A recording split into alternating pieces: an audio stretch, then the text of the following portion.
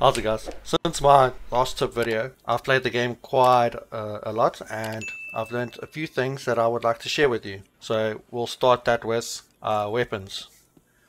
I currently have a rifle, a shotgun, an assault rifle, and a handgun in my inventory. And I mostly use the rifle and the handgun and the shotgun. I don't really use the assault rifle. And you would say, why do I have so many weapons? Well, I don't use all of these. I'll only carry that and that and that. I won't carry the assault rifle. But like, why would you use a particular weapon over another? What difference does it make? Here is the example. So we're going to take a look at our sniper rifle here. It's a semi-automatic. It fires around every time you pull the trigger, but it has a limited magazine capacity of 20, and you cannot fire it on full auto like you can with an assault rifle. And we look at this, it has similar damage. It's 41 units. This one's 42. So you would ask yourself, why would I use this when I could be using this, which fires on full auto, does the same amount of damage? It's because certain weapons have bonuses. For sniper rifles, whether they're semi-automatic or not, they have an armor penetration bonus. As you can see there, it says armor penetration 7.5%. That helps mitigate your armor's bullet protection. It makes your armor less effective. This semi-automatic rifle technically does more damage than this assault rifle. However, this assault rifle fires faster, so it's a balance. There are trade-offs. Do I want this or do I want that? This one also has a damage reduction at distance is far less. Like it says up to 30 meters, it does 42 damage. And for this rifle, it says up to 14 meters, it does 41 damage. So enemies further away will take less and less damage the further the bullet travels. So this does way better at range. You're still doing full damage at quite a far distance from yourself. So that's why you use sniper rifles over assault rifles. Now, people generally like the versatility of assault rifles. They do okay at distance and they fire really fast.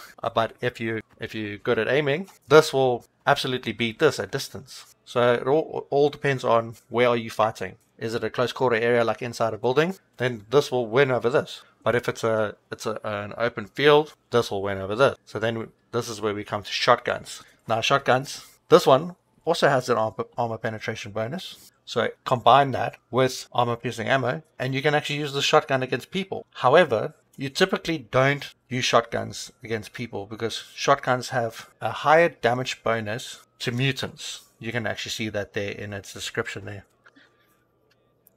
Shotguns are absolutely devastating against mutants.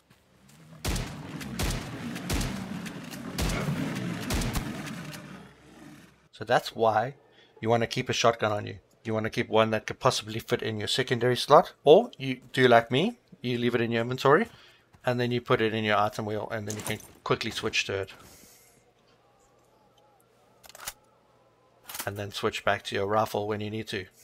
Now, rifles work better against people, shotguns work better against mutants. And then we come to pistols. What's so special about a pistol? Pistols have incredibly high damage. As you can see there, it's 59 units per shot. That makes pistols a jack of all trades. They sit somewhere in between the assault rifle and the shotgun. I'm quite happy to use my pistol. I use it quite often. Like if I have a whole bunch of dogs chasing me and I'm shooting with the shotgun and run out of ammo, then I can just quickly switch to my pistol, fire a few quick shots, kill off whatever remains, and that makes it quite handy. But also the same against people. Pistols are quite effective against people as well, so that's why you would also keep a pistol on you. Alright, next up, I just want to show you around here quickly. Over here is the auction house. Now, if you want to sell something, you need to come here and you'll place it in here. You'll put your price, your starting price. That's what people can bid on. And your buyer price. If people are not interested in bidding, they can simply buy it out. So you usually want your buyer price to be higher than your starting price. Now if you click this, it opens the auction house and you can see everything that's in here. Now if I click suits now, as you can see, there's quite a few things in here and the prices vary quite a lot. So what you want to do is, like say you want to see the Alton sets, then you're going to type Alton, click search, and that only shows Altons. Then you're going to look through your buyer price or even perhaps your bid price. You see what time remains. These numbers here refer to the time that is remaining on the auction. So once that timer reaches 0, whoever has made the highest bid will win the item. And if you look over here, this is the buyer price. As you can see, it varies quite a lot. There's one for 50,000 and the majority are for 100,000. So I'm assuming this guy just wants money fast. So if you don't mind spending money, you simply click buy out and you could get it for cheaper. And here we get even cheaper, 30,000. It's actually quite affordable. And also you can make some money by coming here, looking at all these items, finding the cheapest one, and then putting it up for a higher price. The same can be with weapons, attachments. Let me take that out there. We'll click weapons again. There you've got a ton of weapons. Grenades, ammunition, medicine and food, artifacts, whatever you want to use. That brings me to my next point. Your item, it has a class, as it were. Let me look at my inventory. Yeah, we're going to look at the color of the name here.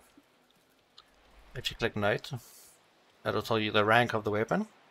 And so green is newbie rank. Blue is stalker rank. Pink is veteran rank. Or purple, I'm not sure if it's pink or purple. And so on. You get red after that, which is master rank, and then gold, which is legendary rank. Now, why does this matter? It's because if you are wearing just newbie level items, the green, everything's green, and then you open up a box, for instance, and a loot box, and you get this pink veteran rifle, and you equip that. The game is now going to take the fact that you have a veteran gear item and then matchmake you accordingly. So now you will end up fighting players that have veteran level gear. They're trying to make it even. However, it's not very specific, so you could push yourself up to a level where everybody's running this kind of gear, veteran gear like me. You're going to have like bullet resistance of 179 on my armor and a damage of 40. So now, say you're using green. So where's the rifle here? Then we're going to look at the AK. A damage of 25. And the armor. Bullet resistance of 75. That is a massive difference. So if you put this weapon on, sure, you're also doing 40 damage now. However, you're still wearing your green armor, and which has way less damage resistance. So who do you think is going to win that fight? So you basically gimp yourself by putting something better on when you don't have 3 items to wear that are all good. So you basically outclass yourself. So if you do get anything that's high level out of a crate, make sure you can have other things, like you can put you have an armor to put on if you buy it from the auction house or get it from a box. Make sure you have your weapon and your armor are high enough levels so that you do not get outclassed when the game changes the matchmaker on you. Other things that matter for the matchmaker are, as you can see, the weapon, it says +5. That's I've upgraded it 5 levels. That matters. Past 5 will put you into another bracket. Past 10 will put you into another bracket. And +15 will put you into another bracket. So the higher you go, the more you'll get matched against other gear sets. And sometimes you don't want that. That's why I've stopped at 5. It actually goes all the way up to 15. I do not want to get matched against people that are using +10s, because the majority of people using +10s are in master gear. And so I would be matched against master gear, and then their gear just completely outclasses mine. Next up, I want to talk to you guys about boosts. Now, you get food. For instance, this one here. This is a weak boost. You consume it, it gives you an improvement to your vitality, your movement speed, and your stamina regen. Same here for this. Crooked Claw Vodka. This improves your vitality, your stamina regen, and your healing effectiveness. So you want to be using these, especially when you're in combat and so on. This one increases stamina and carry weight. They each have their uses. However, these things do not stack for the most part. Let me just quickly go to the trader.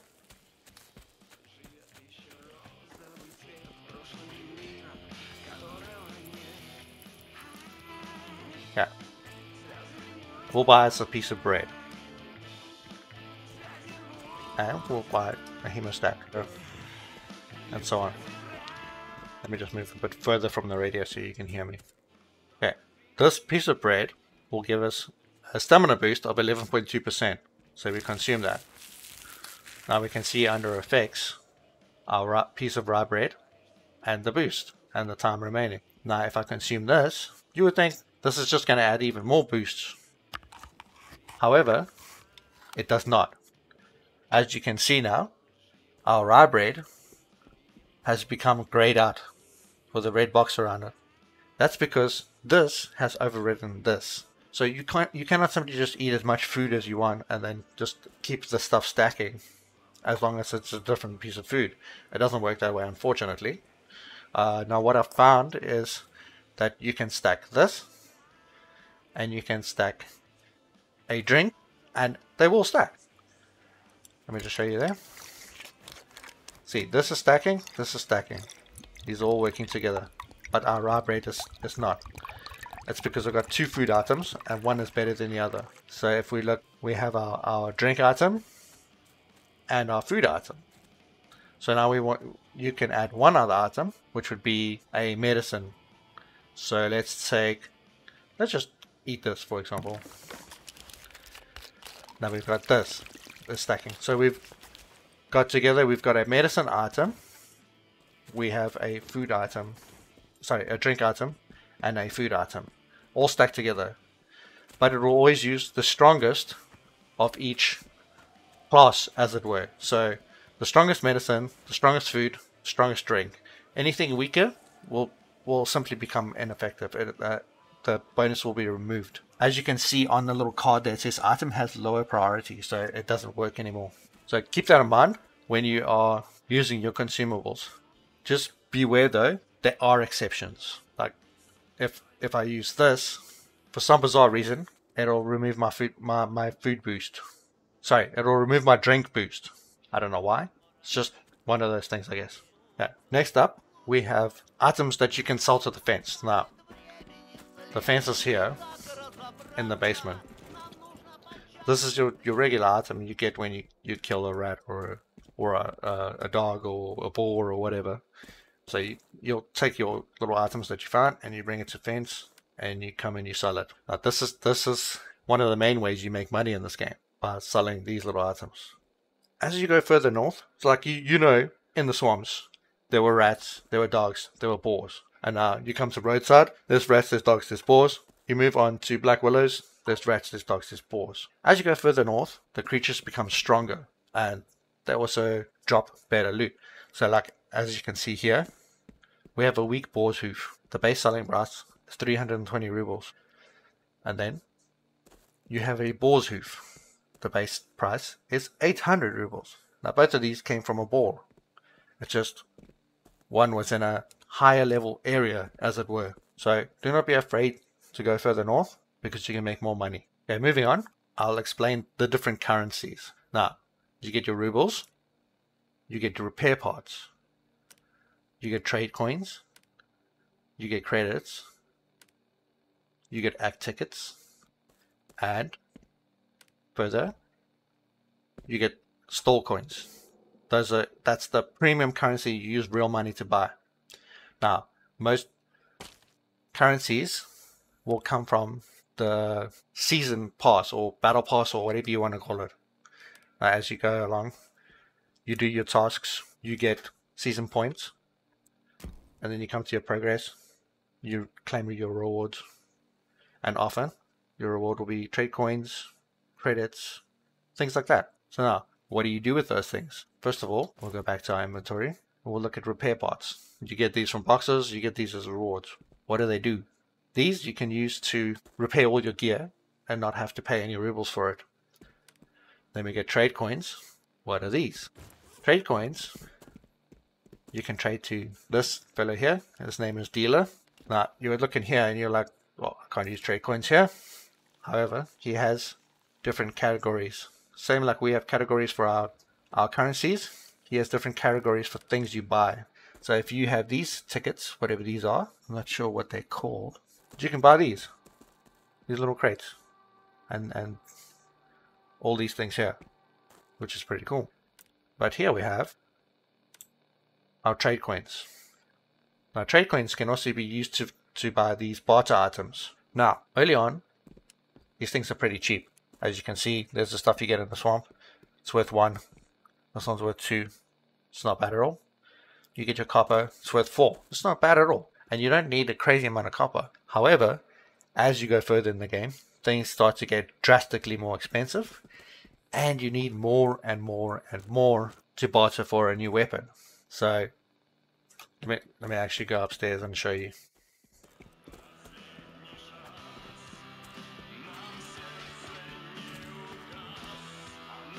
Okay, we're speaking to the barter guy to barter for more gear. Now you can see here, this deal just requires 64 swamp stones. This one requires 73 crapite and 66 copper wire. And then this one needs way more. And then this one needs all these new items, and you see the numbers just keep going up. Look at that, that's 900, 400. And we go further, the numbers become just absolutely staggering. As you can see, that's 2,000 of this one and 600 of that one. So the general consensus seems to be save your trade coins. Now, these are your trade coins, you can do with them whatever you like. But the consensus is to save them for the really high level stuff that you need absolutely stupendous amounts of to get a new weapon, a new armor, and so on. Right, next we have credits. What are credits and what are they used for? Credits also come from here. As you can see, there's credits there, and these are used to buy things from the shop. Now, primarily you're going to be buying cases, or you could buy these tactical reserve cases. You can buy this one, you can buy that one. This has like master level gear in it, but this is gambling, and chance you could get something good is pretty small. So people also recommend do not buy cases. Come here and buy tools, so you can upgrade your gear. Buy serum, you can only buy 25, because serum is going to be traded for master gear, and serum cannot be found out in the world. It can only be gained from here and by doing missions in the north. Your dailies and so on, they'll give award serum, but they reward like 1 per mission, so that becomes a bit difficult to farm. So people suggest buying this, buy your parts, and then anything you have left over, do whatever you want with, buy your crates, whatever. But I highly recommend buying that, buying these if you want to. These can also be bought off the auction house for rubles, so you don't necessarily have to buy these. It's up to you. Our next currency is act tickets. Act tickets are pretty rare. These also come from here.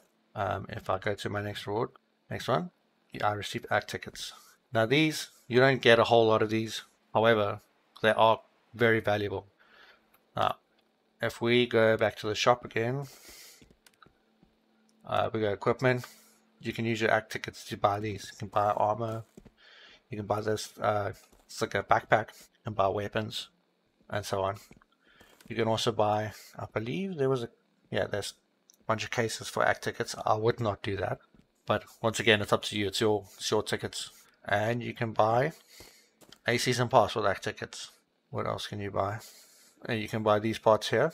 These are parts that you're going to go trade for items, and that is what you use your act tickets for. Which also leads me to the next part. When you open crates, what are they called? When you open these tactical reserve crates, you gain parts. Where was I? You get these parts. So like you get MG3 part 4, MG3 part 3, part 2, and part 1. Now, the lower things that drop pretty easy. This drops pretty easy. When you get to red and you get to gold, the drop rate is significantly lower. The chances of it dropping are very, very small.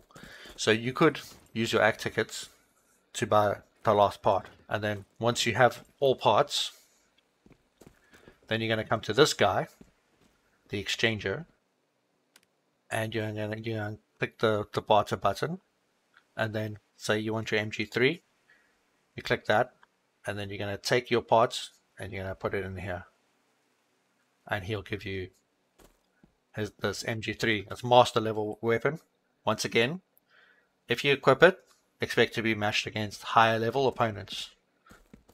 And then you have your armor here and your legendary items, which it's actually your chance if you'll be able to get enough act tickets to buy these. It's very possible you will not get enough. So that's that. Those are the new things I've discovered. Hopefully it brought some clarity to you. It took me a while to figure out a lot of this stuff. I had to ask a lot of questions. So I hope this helps you out. If it was helpful to you, please click that like button. Subscribe to my channel for future content. So anyway, guys, cheers. Take care.